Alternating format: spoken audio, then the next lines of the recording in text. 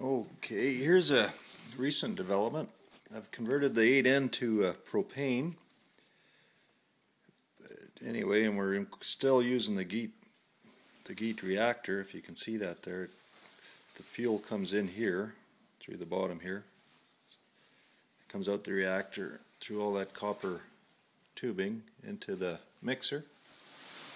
So all that, I guess it would be a straight propane conversion if it wasn't for that Geet reactor.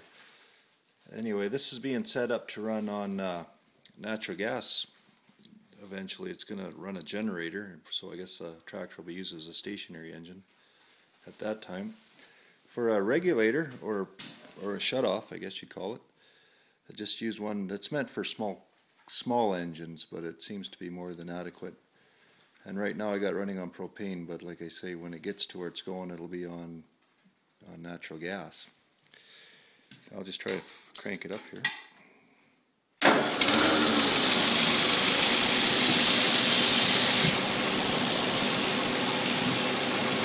That's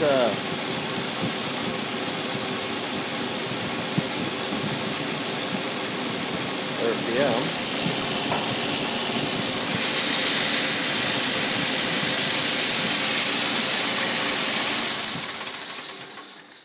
So anyway, we'll see how it equates to pounds per hour here. I'll try to let you know. Thank you.